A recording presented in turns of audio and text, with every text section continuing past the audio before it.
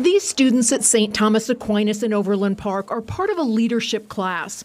Instead of the traditional group assignment, they chose this, assembling nearly 200 care packages to be shipped to service members in the Middle East. We've gone through a pandemic, so we know what isolation is, but that isolation's on a whole nother level. They're very homesick from their families, so it's the least that we can do is just to send them a little bit of home to alleviate that pain. Among the recipients will be one of their own. Theology teacher Leo Brown is currently stationed with his Air Force squadron.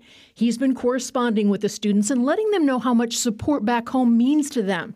So in addition to the candy and games, each box contains a handwritten thank you note. I really hope that it just puts a smile on their face and they know that people back home are thinking about them.